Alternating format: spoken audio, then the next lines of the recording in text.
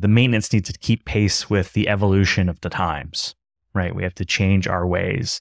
I think no example kind of highlights this better than what everybody's dealing with VMware right now, where all I see on my LinkedIn are like, get off of VMware, and licenses are up to like 72 cores. And I'll say, like, I've not been in that ecosystem in a very long time, and looking, kind of re-looking at it with fresh eyes, I'm like, damn, that does not look fun. That looks like a lot of craziness is going on there. So my heart goes out to you, but it's also like part of that equation. I'm like, how long do we want to keep kicking the can and doing the same thing? And how long does this patch, which was kind of virtualization, it was a Band-Aid. It's kind of a technical deference machine.